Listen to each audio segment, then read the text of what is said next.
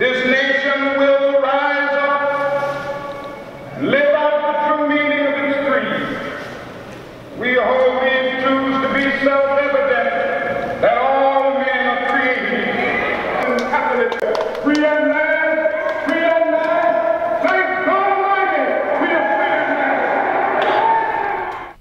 I hope the audience will gain another view to Black lives, Black culture in general.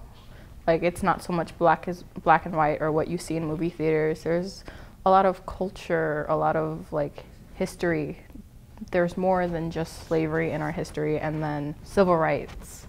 We are more than activists. We are artists, we are musicians, we are poets, we are educators, and so much more than what people perceive us to be. And I hope by looking at this, they will try to figure out where parts of our piece came from. And from there, they'll learn more about the culture and identity that goes into being a Black person.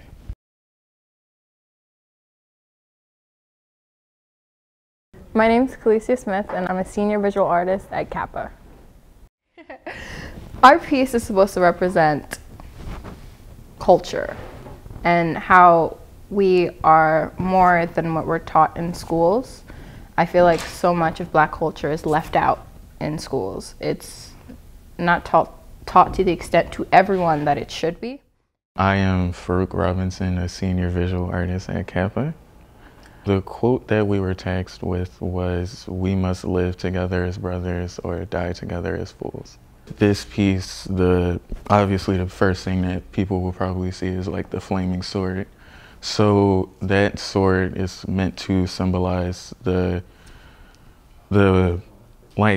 strength of Martin Luther King's words and the power that he had with his words. His words were his weapon, and it's like a burning sword, like burning passion. Like he had like a passion for wanting to see change and seeing like the bigotry just die, and like he was using his words kind of as a weapon to kill that off. So I'm Shala. I'm a contemporary artist and a solo muralist.